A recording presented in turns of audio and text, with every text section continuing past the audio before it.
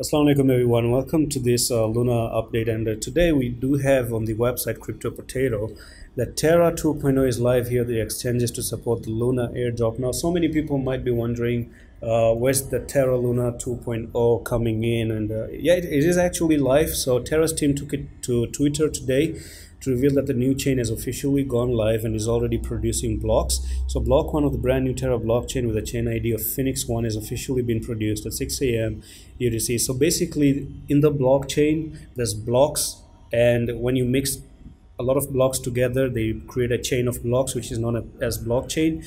And one block has already been produced. That means that one coin has already been like one transaction actually has been done.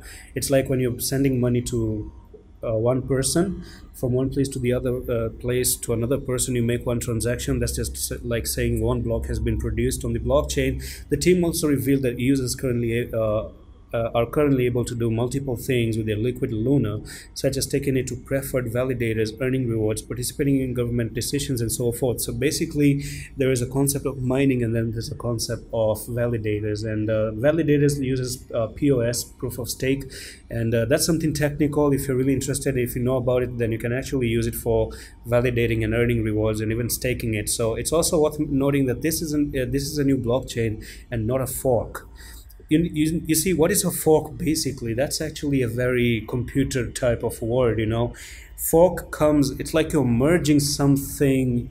It's like you're having a parent-child relationship. It's like you have a parent, something that really existed before, and then from there you produce something from within, like subcategory from a category. Do you get my point here?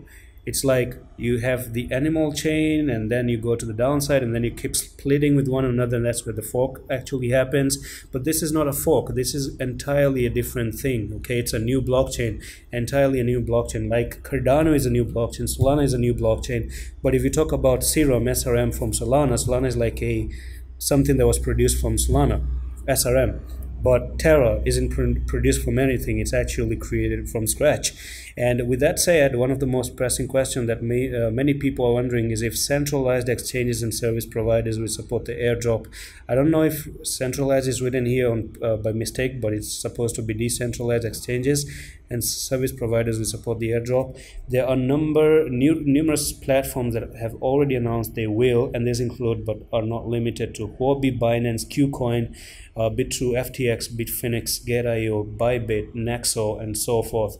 It's worth noting that holders will receive a portion of the airdrop now, and the rest will be vested over a certain period of time. So what is expected is that if, for example, you're using Binance, you're going to get an automatic airdrop of Terra 2.0 or Terra Luna, and then you're going to find it on your wallet place where you're actually having different coins, and then it's going to appear.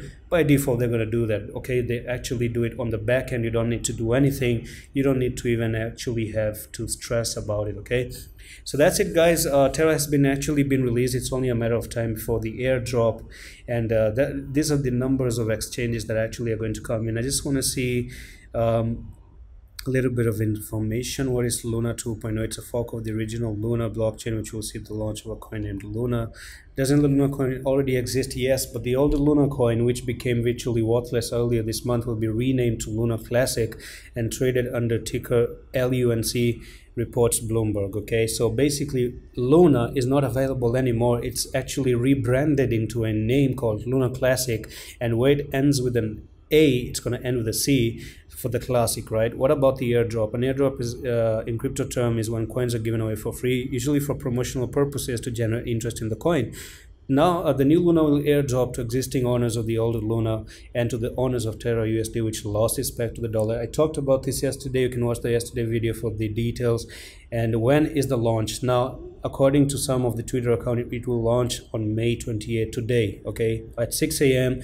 UTC. So you can actually convert this time to your local time if you want to look at it that way. Anything else to know after the spectacular collapse of Terra USD and the original Luna a few weeks ago, which wiped out people's life saving? Many are wondering why anyone will give this new iteration a chance. Add Mark Cuban to that list. The billionaire and avid crypto investor told Fortune he'll now be investing in the new Terra chain. When asked if he would invest, he answered simple, no. So I don't know. Mark Cuban is a well-known guy, you know, and he's saying that no, I'm not investing into Terra or anything. But this is up to you guys.